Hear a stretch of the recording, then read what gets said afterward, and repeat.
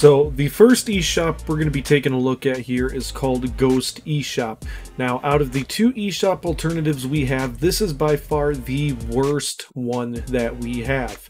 This is the one that you only want to use as a last resort if you can't find your app on the other service.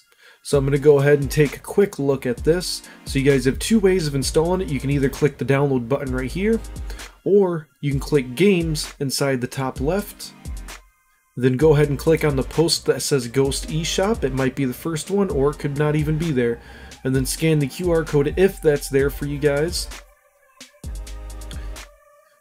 So I'm going to go ahead and show you a little bit about how Ghost eShop looks.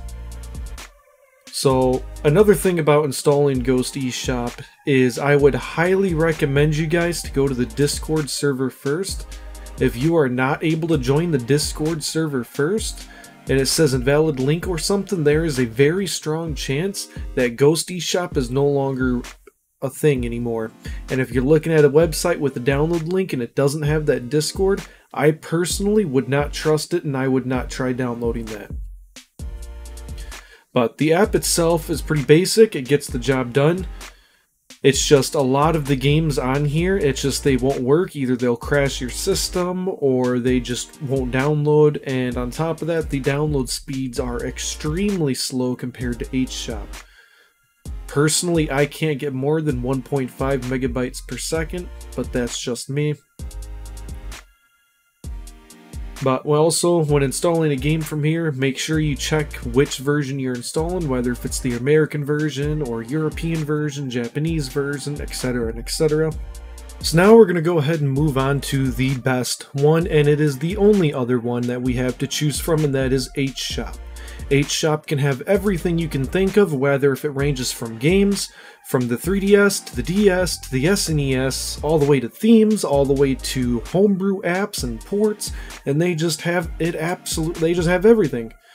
But as you see, you can just hit games, go to North America or whatever region you're in or prefer to use, and you can find a game, click download, and you'll be greeted with either a direct download link or a QR code. I'm going to go ahead and give you guys an example here with a homebrew app.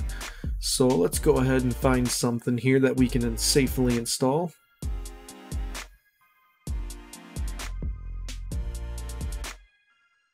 There we go, friend me. We can go ahead and give this a shot. So in order to install this, all you have to do is click download. And either you can do a direct download link like that and then manually install the CIA, or you can just simply open up FBI, which every single one of you should have. Go to the bottom where it says remote install in FBI, scan QR code,